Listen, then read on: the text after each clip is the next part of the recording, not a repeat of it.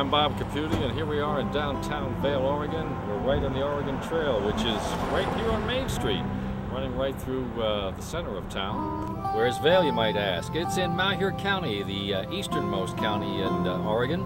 It's about 16 miles west of the Snake River, about 70 miles slightly north and slightly west of Boise, Idaho. The main thing that's unique about Vale, at least in our perspective, is that it is a part of the Oregon Trail. This is a very interesting part of our country's history. If it hadn't been for the people who came across the Oregon Trail, there would not have been a migration that would have populated the western states.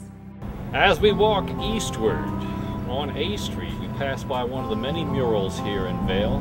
Artists from all over the country have done their best to recapture the pioneer spirit. We try to make them site-specific. These are real places, these are real people, and these are real events that you can actually experience by going to the place that's shown in the mural.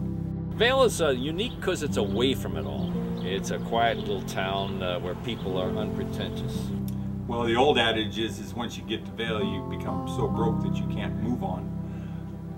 It could be true because this isn't the place to come if you're looking for high finance or anything like that, but it's a good place to live.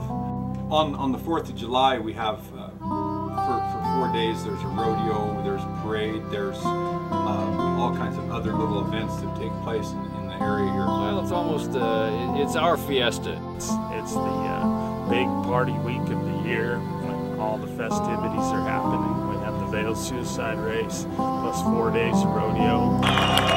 God bless America, God bless the cowboy. Vale, you ready to rodeo?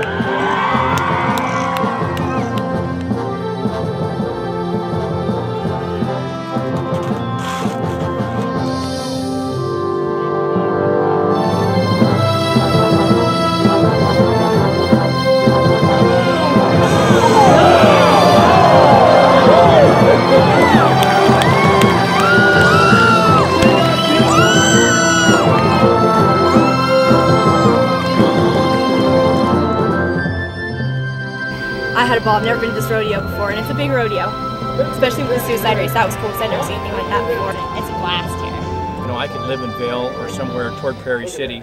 It's just a beautiful, beautiful area. And you can't go anywhere without somebody knowing you and having a nice conversation and catching up on what's happening in town. Hello there! People come and go. The youngsters leave, they get tired of the city life, then they come back. It's just peaceful.